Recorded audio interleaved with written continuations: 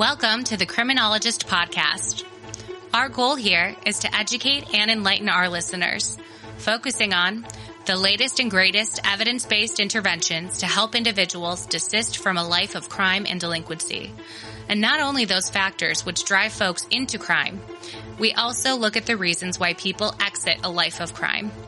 Also, we attempt to paint an accurate picture of that journey from the perspective of the justice-involved individual. Too often, our perceptions of those involved in the system are tainted by media-driven caricatures created to sell newspapers or movie tickets. This adds little to a healthy dialogue as to how to best address criminality. This podcast will avoid stereotypes and biases. We will endeavor to accomplish the first two goals in a way that keep you, the listener, interested and even entertained. And now, the host of The Criminologist, Joseph Arvidsson. Thank you. You're all too kind. Hello and welcome to episode 49 of the Criminologist Podcast. Happy to have you all with us today. Going to spend the bulk of this episode really highlighting and flat out promoting an awesome webinar that I got to view just this last Monday. But one of the things that I scribbled down on my legal pad as I was listening to that webinar was the quote, "Hope creates motivation." Let's think about that for a moment, particularly those of us who are working under a risk-need responsivity model. We know within that model the importance of the engagement process. We know that a lot of agencies utilize the motivational interviewing techniques of Miller and Rolnick to get at that motivation piece. But I was a little blown away when I read that. Hope creates motivation. And again, within the risk-need responsivity model, we don't bandy that term around so much, do we? Hope. We talk a lot about motivation, but we really don't talk about hope. And again, if you think of the oft-referenced iceberg analogy, if we dig deeper down beneath the iceberg of motivation, what's really driving that is hope. So let's maybe look at ways to augment hope to create motivation. As I said, I want to really dedicate this episode to a fantastic webinar that I sat in on just this last Monday. I was fortunate enough to be in attendance for this webinar, which featured the work of Dr. Sarah Lewis and her team with Penal Reform Solutions over in the UK. Cam Stevens was also a part of this webinar, and if you're a loyal listener to the show, you might recognize those names. I've had both Dr. Sarah Lewis and Cam Stevens on this show as guests. I even appeared on Dr. Lewis's podcast, so we've got some history here. And as you can expect, if you know either of these two, I was blown away with what they had to say. The name of their webinar was entitled Service User Involvement, Empowering People in Prison to Make a Difference. And one of the things that got my attention early in the presentation was a term being thrown about, and that term was service user involvement. For those of you who do not know the work of Dr. Sarah Lewis or Mr. Stevens, I would encourage you to go back and enjoy their episodes of when I interview them on this podcast. For context, though, I can tell you here and now that, as I said, they're based in the United Kingdom, and when they began talking about, quote, service user involvement, unquote, it really took me a second to connect the dots before I figured out that they were referring to clients. Service users are the justice-involved individuals we service. Well, right then and there, I grabbed my pen and I wrote that term down. I have been part of the crusade to have the field stop using the term offender. I wrote a piece for Forensic Mental Health Practitioner back in 2019 about the damning effects of this nomenclature. And of course, there are mountains of research on this topic. Labeling theory is alive and well in the criminal justice system, and I am always on the lookout for replacement terminology. And so I instantly fell in love with that term, service user. But like I said, they were speaking of the importance of service user involvement. They subsequently shared their experience in a particular prison in England, HMP Hewell, that they use this approach with. But of course, they stress that this also applies to probation and parole populations. Again, this notion of involving the service user. At any rate, as I let that concept sink in, the importance of service user involvement, I tried to put myself into the shoes of a probationer or a parolee or an incarcerated individual, and I tried to imagine what that must feel like. That is, having your future mapped out with any input from you. And with that, I went into the laboratory and started concocting this week's episode with that in mind. And so now I'm going to present to you a couple of vignettes from the Paragon Players in which we turn the tables, if you will, and with the use of humor and hopefully some dry wit, I bring you our first little skit here, entitled Little Shop of Horrors. And you can look that term up, that movie up, kids, and you'll know what I'm talking about here.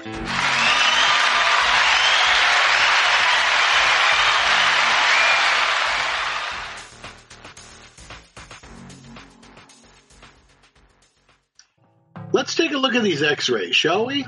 Okay. Looks like a small crack in that molar way in the back. If it's not giving the patient too much pain, we could take a wait-and-see approach. That's true, even though eventually he has a root canal in his future, does he not? Root canal?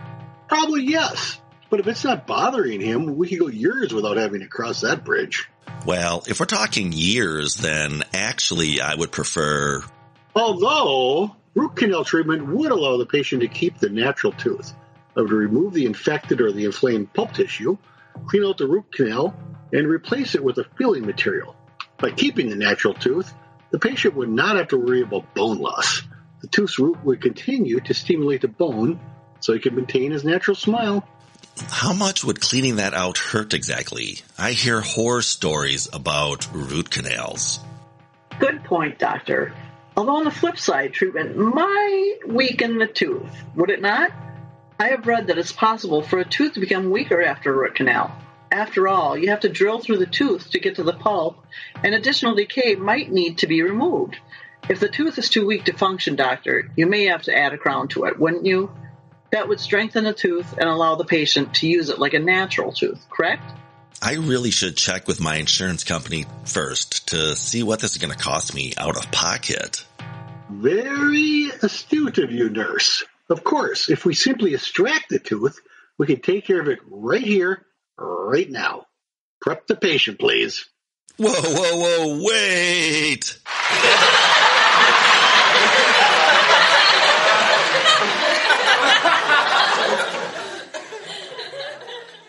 Was hopefully a good illustration of an experience that at least some of us could relate to. I've had my fair share of root canals, but I can assure you my experience was not like that. Because, of course, I was not invisible to the doctor and the hygienist. I was an integral part of the decision-making process. This illustrates for us, though, what it may feel like for our service users if we do not involve them in the process of mapping out their very futures, their very lives. Let's have a little bit more fun and take another look at a scenario in which we're going to exclude the service user from the equation.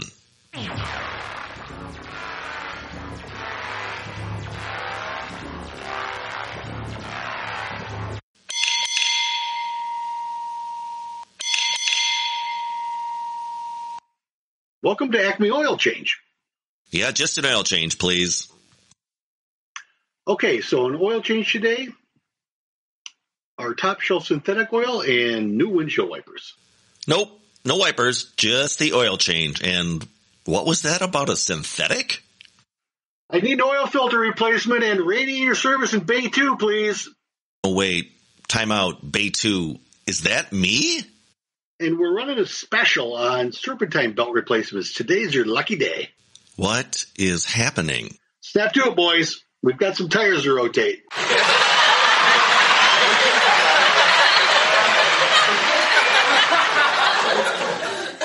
Again, we are being a bit ludicrous to make a point, but I would contend that this is not too far off the mark for our criminal justice service users. Even when well-intentioned probation officers are brokering services, they may not be doing it in an evidence-based way. We know from the research, I believe Chris Trotter's done some work on this, a couple of approaches we can take for better results are things such as providing options to the service user. Rather than simply instructing a service user to attend chemical dependency treatment at a location familiar to the probation officer, provide the service user with a variety of options. We know this boosts the odds of following through dramatically. Also, when brokering services, it is key to make immediate and concrete referrals. Again, back to our dentist analogy, why do you suppose your next dental appointment is always made before you leave their office? Because they know if they just give me a card and say, yeah, Joe, call us at your convenience for your next cleaning or checkup, they know that the odds of me doing so are dramatically less than if we just sit and do that together before I physically leave their office. It simply increases the odds of follow-through, again, which is what we want when brokering services to our clientele. Or, of course, once again, stealing from Sarah and Cam and a short film of theirs that was highlighted in the webinar, which I'm going to share with all of you the link in the episode notes of this podcast. Simply ask the question, what would be most helpful for you in this moment? How impactful would that be for our service users if they heard those words more often? What would be most helpful for you in this moment? Think about how impactful those words would be for the individual receiving service, particularly when we look at how justice-involved individuals are historically placed in that decision-making process as to their very futures. Okay, back in a moment after a very quick word from our good friends at CriminoGuard. Tired of those pesky risk factors? Fed up with those nagging periods of reoffending? Just can't seem to keep on the straight and narrow? Then try CriminoGuard. CriminoGuard is our patented repellent against criminogenic need. CriminoGuard is effective against the risk factors of delinquent past, dysfunctional family relationships, substance misuse, lack of pro-social leisure activities, deficits around education and employment, negative peers, pro-criminal attitude, and a history of antisocial personality pattern. Simply apply CriminoGuard at the onset of delinquent behavior or when actuarial risk assessment warrants application. CriminoGuard works by attacking criminogenic need at the source while buffering against future risk. Inspired by general personality and cognitive social learning theory, CriminoGuard identifies criminogenic need at its source. Then our top secret byproducts mimic pro-social modeling to elicit the onset of pro-social behavior. Once the cost for antisocial behavior outweighs the rewards, users begin seeing reductions in criminal deeds. CriminoGuard is available in regular, mint, or jasmine scent. Find CriminoGuard at all quality vendors, shops, and strip malls. CriminoGuard is not a substitute for proven evidence-based practices. CriminoGuard may cause mild discomfort or skin rash. In case of continued maladaptive behavior, users should subject themselves to proven core correctional practices. CriminoGuard has failed to result in significant effect sizes in recidivism reduction. Buyer beware, not sold in Canada.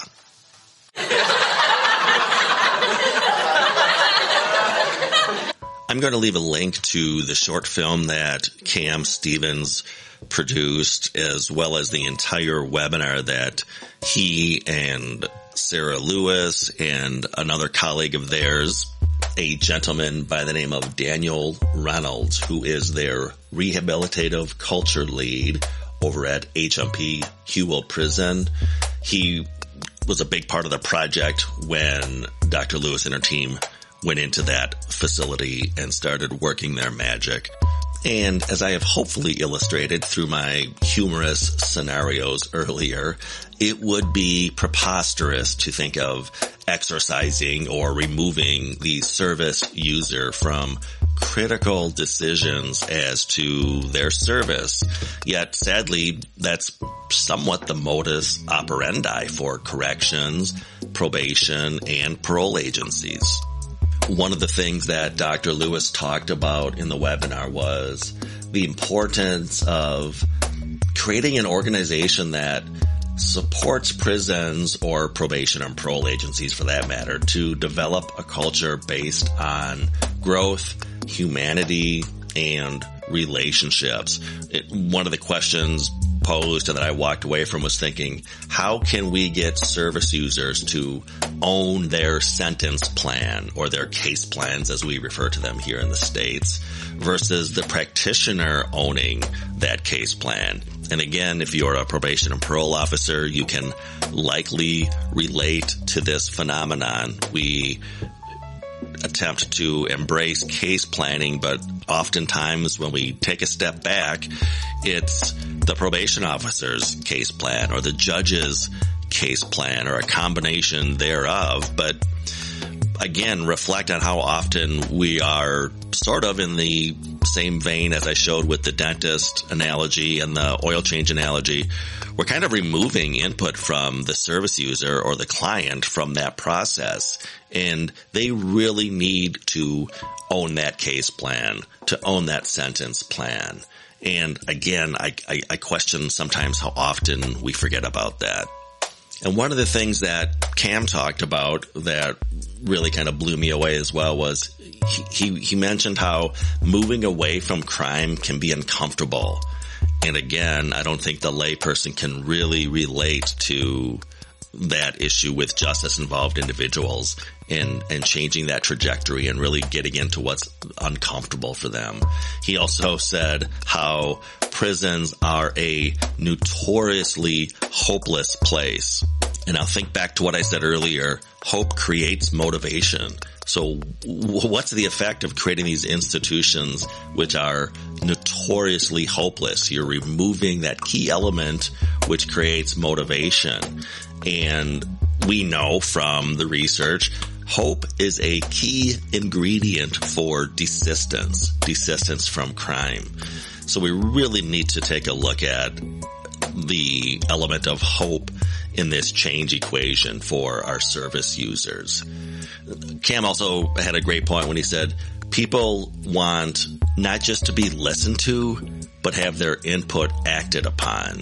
So I would encourage you, or if you're working in a facility in particular, or even a probation or a parole officer, to think about how often you insert hope into the equation when you're supervising justice-involved individuals, service users, if you will.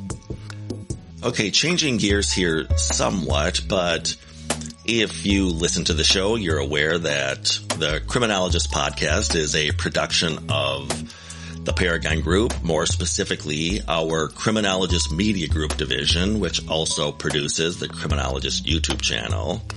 And again, if you follow us, you are aware that we try to, at times, take a critical look at how justice-involved individuals or service users are portrayed in the media. And so in that spirit, I was doing a deep dive on an Irish film that I stumbled across entitled The Cured.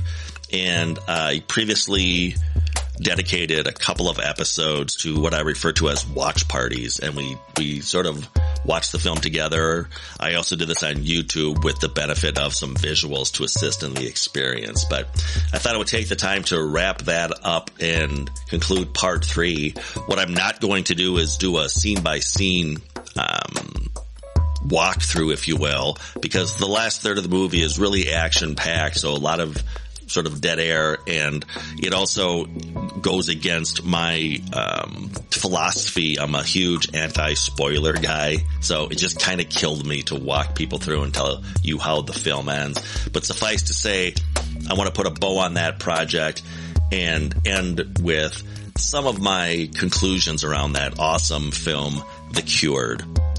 So the film on the surface is sort of portrayed as a zombie movie. The movie description reads, "A disease that turns people into zombies has been cured.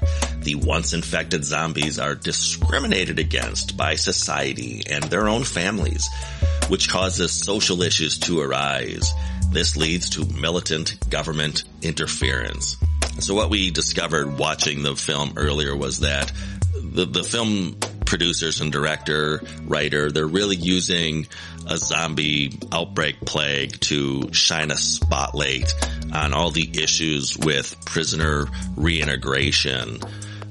Again, we see that individuals who have been quote unquote cured of the zombie virus still face massive discrimination from friends and family and society at large for the deeds that they committed while roaming the earth, attacking humans, killing people. So a lot of discrimination here. And it's, again, a bigger theme is really around forgiveness, which for those of us working in the field, we know this is a huge issue. It's this, again, we've talked about this binary approach we take, us versus them. And this film does a great job of showing how that could really deter the process of reintegration and how really counterintuitive it is to take those approaches. The film does a good job of, exploring how those individuals who are now cured of their zombie affliction, even after, again, they're vaccinated, they face discrimination around employment, around housing. Even folks who are willing to take them in face grief from society for taking in these so-called monsters, members of this sort of disenfranchised class, if you will. And again, if you watch the film through the lens of justice involved individuals being in the place of individuals who have been rehabilitated from their previous zombie past, it really does shine a light on what society does and doesn't do in, again, really deterring that reintegration process. If you have not yet seen the film, it is available to watch on Hulu for free, or you can rent it on Amazon for around $3.99. A great, fun little independent film out of Ireland. You'll recognize some of the folks in the movie. Go ahead, give it a watch. I'd love to hear your interpretation of the movie as well. From the people who brought you Criminogard, it's Desistance Assistance. The makers of Desistance Assistance realized that examining the pathways into crime was only part of the solution. Practitioners also need to address the pathways out of crime and delinquency. That's why they developed Desistance Assistance. Desistance Assistance uses space-age technology to scan and determine where an individual falls on their criminal trajectory, quickly differentiating between adolescent limited and life course persistence deviancy arcs. Desistance Assistance then calculates and calibrates the requisite portions of our powerful key ingredients: human capital, social capital, and of course, identity transformation. Our secret elixirs augment these three key areas of change to accelerate the process of aging out of crime. Once educational and vocational achievements are mixed with pro-social friends and family, it's time for our unique identity tonics to do their job.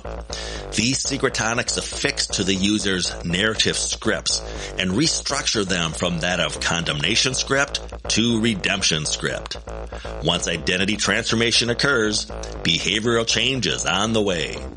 Of course, binding all these ingredients together is our secret sauce of hope, agency, and self-efficacy. Find Desistance Assistance at all quality vendors, shops, and strip malls. Desistance Assistance is available in vanilla, strawberry, or chocolate flavor.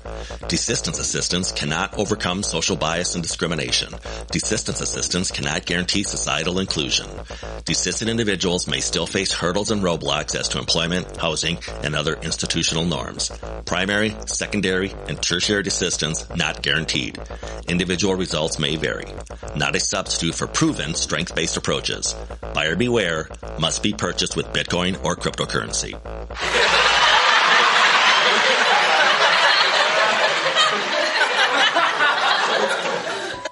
Back next week with a fresh episode. In the meantime, you may contact the show or reach out to us through our website, theparagongroup.llc.com, for training or presentations as to evidence-based practices or implementation, or of course, the topic of desistance from crime. If you have questions or comments as to this podcast, feel free to contact the show via our email, thecriminologistpodcast@gmail.com. That's thecriminologistpodcast@gmail.com. Remember to follow us through our Facebook page or Instagram pages at The Criminologist Podcast. New fun images are being added all the time to those feeds. You don't want to miss out. We're also on Twitter at Crim Media Group. That, of course, is the Twitter handle for the Criminologist Media Group. Again, that's Crim, CRM Media Group. Go ahead and follow us on Twitter as well. You can also connect with me, Joseph Arvidsson, on LinkedIn, and follow both the Criminologist Podcast and the Paragon Group on their respective LinkedIn pages. Lastly, if you've not already done so, check out and subscribe to our YouTube channel, The Criminologist, for additional content as to the themes of this podcast. Merchandise is available. Reach out to the show if you are interested. And if you believe in what we're doing on the show, if you're part of the movement, please spread the word. Tell a friend or a coworker or a colleague about us. Ask them to subscribe to the show, and of course, do so yourself if you've already not done so. And always remember, folks, there's no them, there's only us. If you were involved in the decisions that affect your life in prison, what impact would it have? If residents were involved in the decisions that affect their life in prison, what impact would it have? Why is it important that residents' views and opinions are listened to? The Criminologist Podcast is a production of the Paragon Group, LLC. For speaking engagements, interviews, program design, training opportunities, or to contact the host, please visit us at theparagongroup.llc.com. Click on the Contact Us tab in the upper right-hand side of the page. Be sure to give us a 5-star review, and thanks for listening. The thoughts, statements, and opinions of the host and cast members do not necessarily reflect the views of their employers and are those of the host and cast themselves. Any discussion regarding client statements, behaviors, actions, or crimes are purely fictional and are used only for the purposes of example. Any examples that could be deemed to be related to an actual individual or individuals are incidental.